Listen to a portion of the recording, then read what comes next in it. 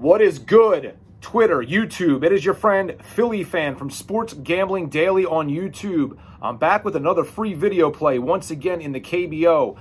Yesterday was able to give you a winner, Samsung Lions money line, along with a sprinkle of the run line. They were able to win that game 9-7 in a range shortened game.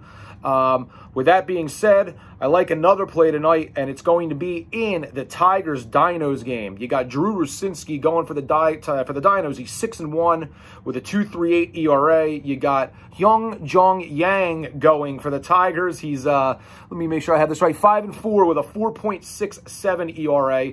And I'm going to give you a few reasons why I really like the Dinos to bounce back tonight. Now, I know they lost yesterday, but the reasons why I like them tonight is Rucinski's great. He's been pitching great all year long. He just had a wonderful performance against the hard-hitting Bears lineup where he went 7 innings. I think he's going to be able to limit this Tigers lineup.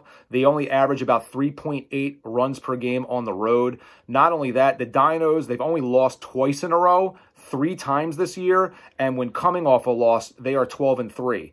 Now, the Dinos have a shitty bullpen, so as long as we can keep them out of it, I think they have a really fantastic way of winning this game. I think Rucinski's going to go 6 or 7, which is going to give us an opportunity to limit that bullpen. And then I like the Dinos offense to take it on from there. I like the fact that there's a lefty going for the Tigers because that allows the Dinos to put their right-handed platoon lineup in. Aaron Altair is really starting to come into his own. He's an ex-Philly. I'm pretty familiar with him. But not only is he great in the outfield where he cuts off runs with his arms and his defense, he's starting to hit home runs. He's really good at the plate now. He hits gap to gap. When he gets on base, he steals bases. He's on first, he's getting a second. If he's on second, he's getting the third. He's just disruptive.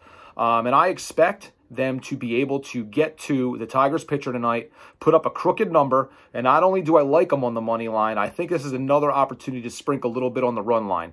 The official play will be money line, but I would not hate the run line in this whatsoever. So that's where I'm going for July 4th. It's going to be the NC Dinos to win the game on the money line. Best of luck if you decide to tail. Let me know if you do. If you have any reasons why you don't like to play, let me know that as well. And we'll go from there. Again, it's your friend, Philly Fan, Sports Gambling Daily on YouTube. Have a safe, happy holiday. Have a great 4th of July. Talk to you guys soon. Peace.